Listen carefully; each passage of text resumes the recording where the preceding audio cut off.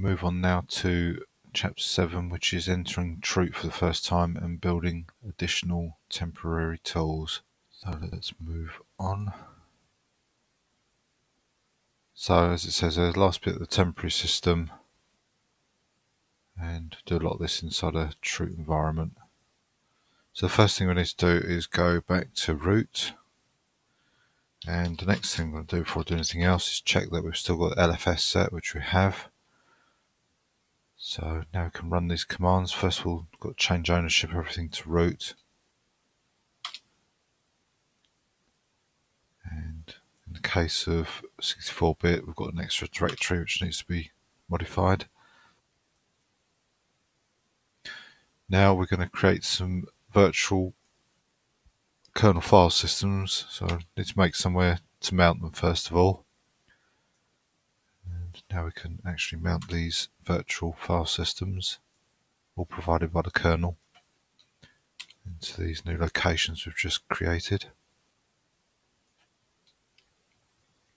And you can see, just checking the output of each one, it's all successful. It's telling us where it's mounting it, which is under MNT LFS, which is good.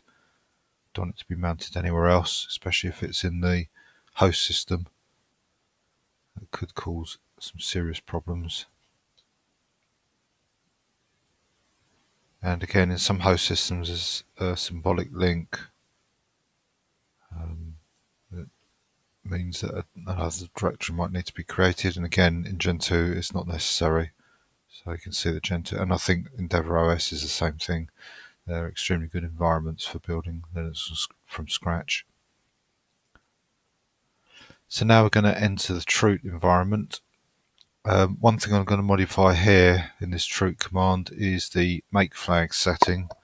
So if I just remind myself of the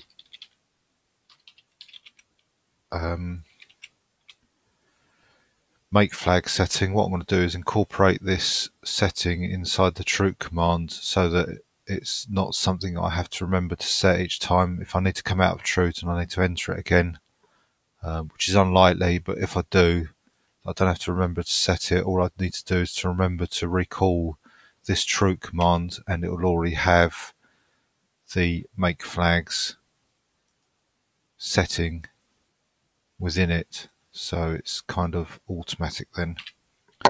So I'll just complete this by adding in the last line. And to prove that that is there, I'll first display one of these. So for example, term, that's got something in it, and now I'll display the make flags setting, and you can see that's set as well, so that's all good. So as it says there, don't worry about this, I have no name, that will get resolved in the next few pages. It's just that there's some configuration missing which we're about to do. It also says that some directories that are mentioned here may be already created, but they're being recreated here just completeness. So every directory here is what is required for a Linux from scratch installation, irrespective of whether they've been created already. So rather than put these all in individually, I'm just going to copy all this in one go. As long as I don't get any errors, I'll just go back and check. So there's the install commands at the end of what I just copied. So all of it says make the create directory, a couple of links, a couple of or 3 installs. Yeah, there's no errors there, so that's fine. Now there's some essential files and symlinks. So this one's for the currently mounted file systems, a hosts file, and these cat commands are all one command effectively. The lines in between the cat and the EOF are the contents of the file that's been created. So we have to copy these all in one go.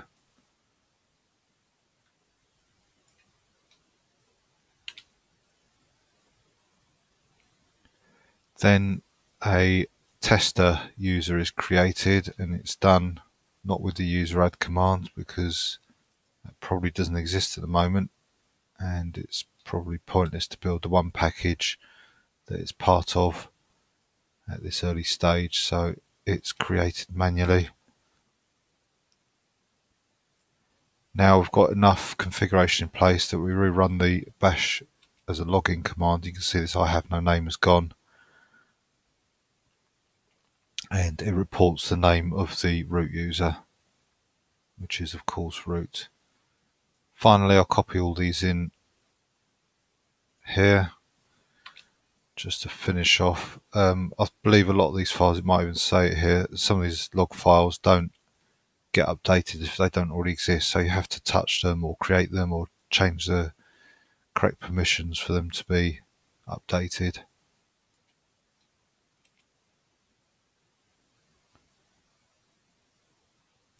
And we carry on building the temporary system by building get text. So first of all, we've got to change the sources directory, which is now in the root because we've changed root into MNT LFS. Previously, sources was in MNT LFS sources, but now it's just sources because the root has shifted from 2 levels into MNT LFS. And prove that by just displaying the files that we downloaded earlier today. So let's start by extracting get text, changing into it, and we'll start the configuration. Again, most of the configuration and building here is fairly similar commands because we're still building just a temporary system. It's not until we get to the next chapter 8 where the commands are a bit more specific to each package to configure them correctly in a less generic way.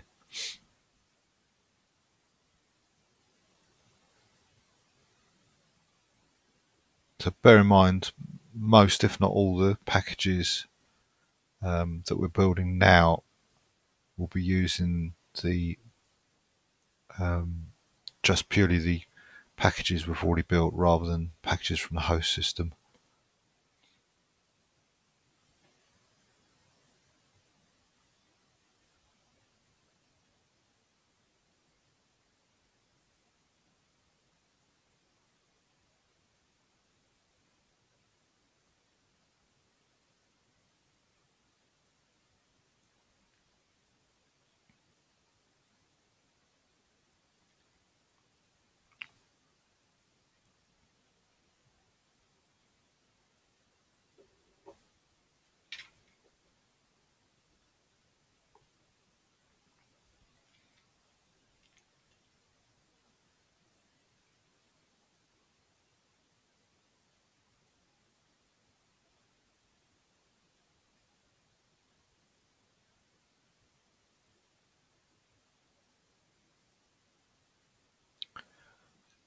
Okay, and we'll build that now.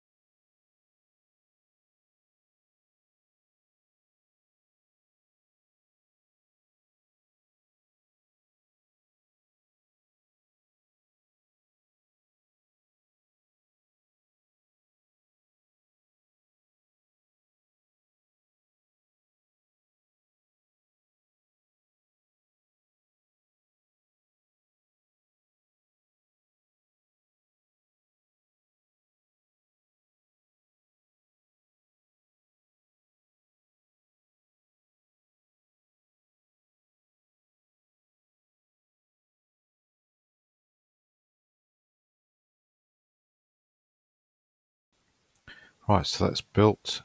There's only a certain number of programs that need to be installed, so this command just copies these programs. There's no proper installation at this stage. And let's get text done. Tidy that up and move on to Bison.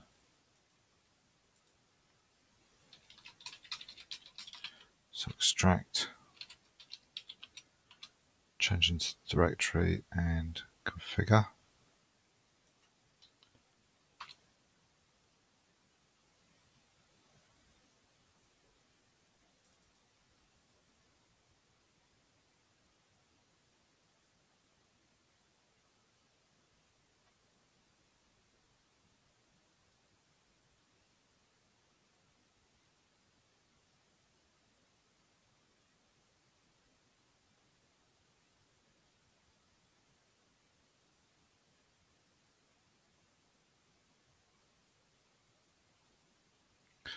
Build it.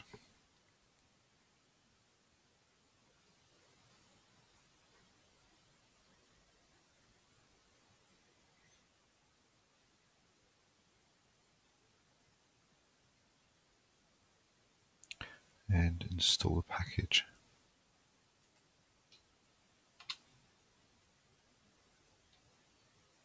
So that's Bison complete.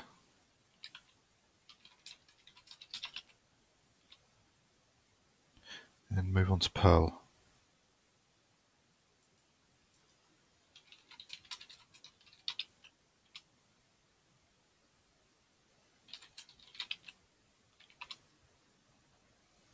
So start with the configuration.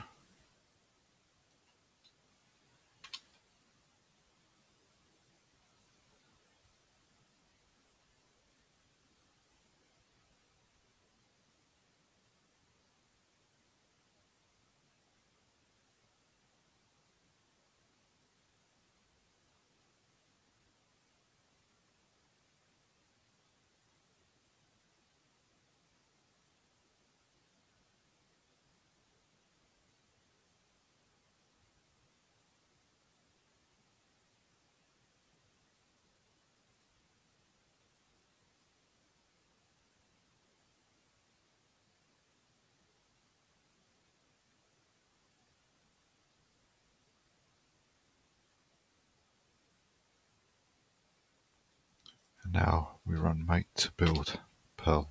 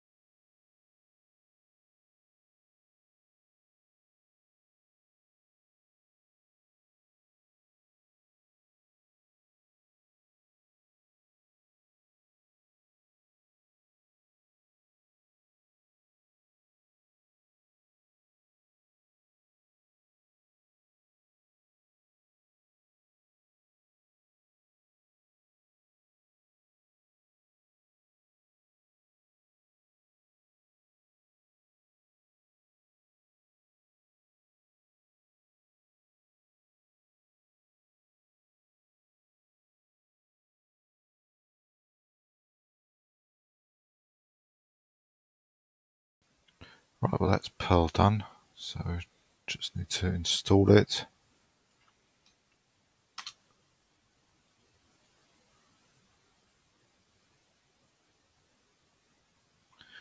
And we can tidy it up and move on to Python. Now Python, the package begins with a capital P. There's a couple of packages like this, at least a couple anyway. So we need to remember to spell it with a capital P. Otherwise we'll probably get the documentation, I think. Or nothing at all. Same with the output directory. So run the configure.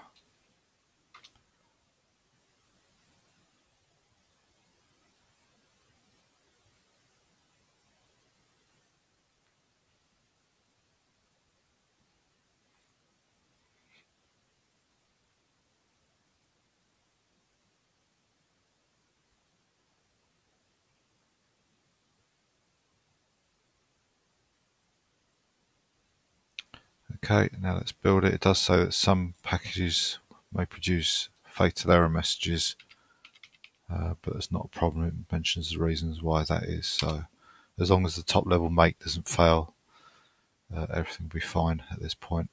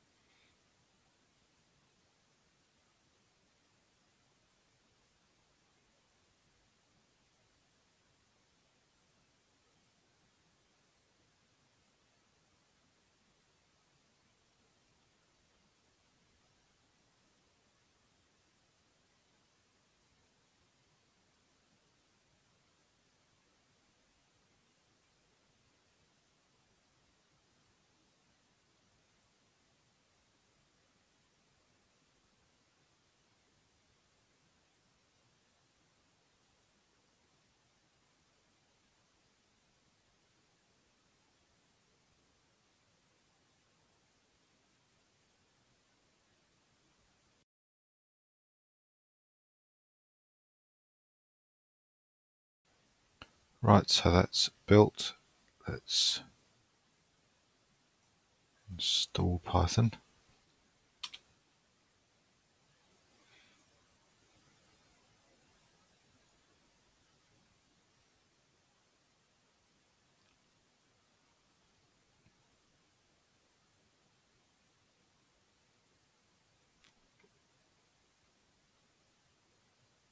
And that's complete.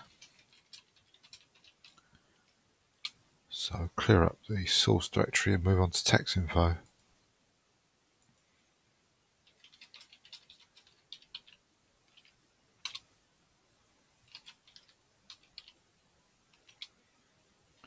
And very straightforward installation here.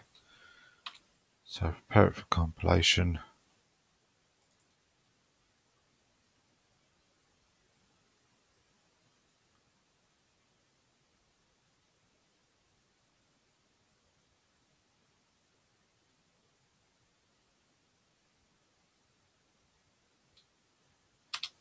Compile it.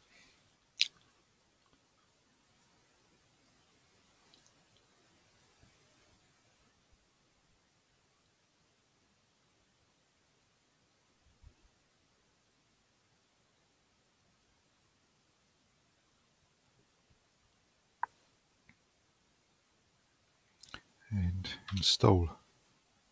That's text info done. Move on to Util Linux next.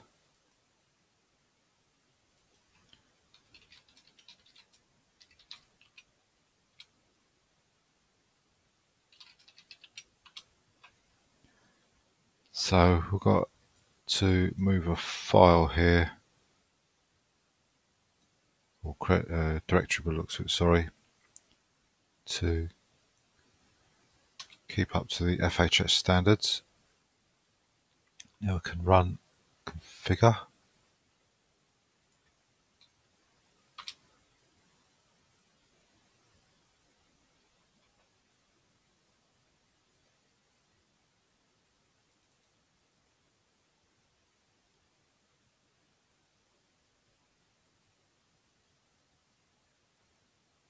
And build the packages.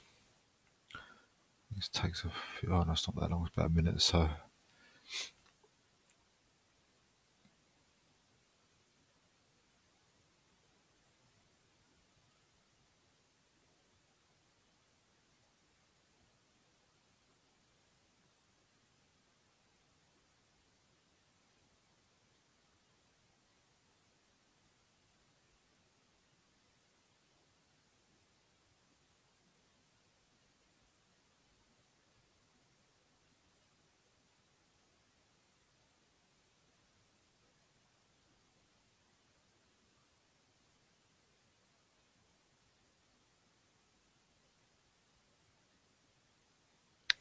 Okay, now let's install Linux utils, util Linux rather. That's it, so tidy up.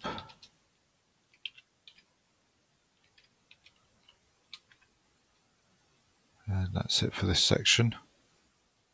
So all I need to do is clean up and save the temporary system.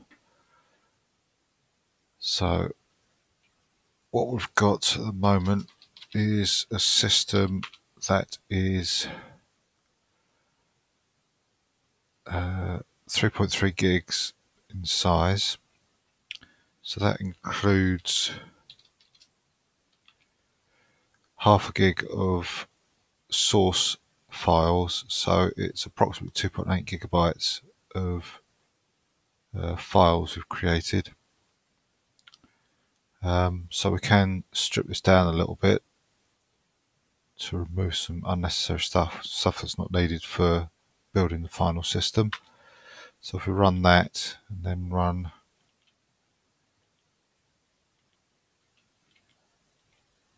the size checker, that hasn't made much difference. Some LA files, libarchive files which are not needed.